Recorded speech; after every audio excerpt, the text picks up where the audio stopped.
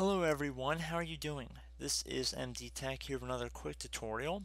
In today's video, I'm going to show you guys how to hopefully resolve the d3dx9 underscore 26 DLL file is missing error you're experiencing on your Windows computer.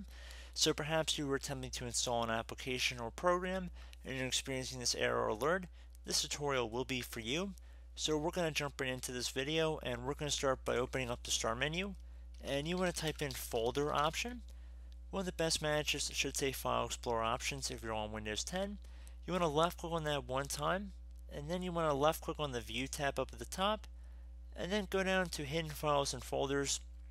You want to select Show Hidden Files, Folders, and Drives in here, and then proceed to left click on Apply and OK.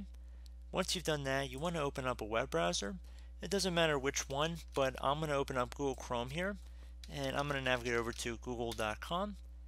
And into Google, I'm going to type in d3dx9 underscore 26.dll download, and then I'm going to enter. One of the best matches should be from a website that says dll/files.com. I would highly recommend you follow along with the link that I'm going to be showing in this video today, and the web page should look like this when you arrive. Underneath available versions, you want to select the one that corresponds to your version of Windows. Most people should be the 64-bit version of the Windows operating system, so that's the one we're going to select in this tutorial today. It should download it in a compressed file format if you selected the correct download. So just want to stress that if you click on the wrong thing, I really don't know what to tell you, but you want to make sure you're downloading the zip file here. And once you have the DLL file right here in this folder, I'm going to left click on the file itself and drag it over to the desktop by left clicking on it and holding down on the left mouse pointer. Once it's on the desktop, I'm going to close out of this window, and I'm going to go back to the start menu and type in computer. One of the best managers should say this PC right above desktop app.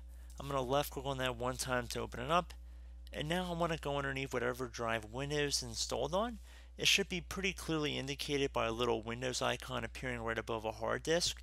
You want to double click on it and it should take you to a page that looks like this. Double click on the Windows folder now.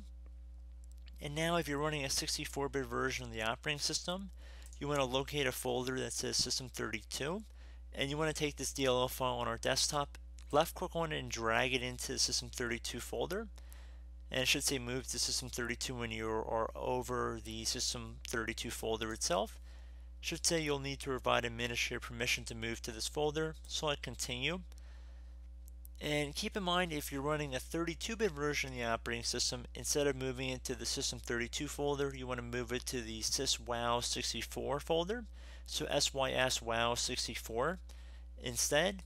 But for most of you guys should be running the 64-bit version of the Windows operating system. This should be sufficient what I just showed you in this tutorial.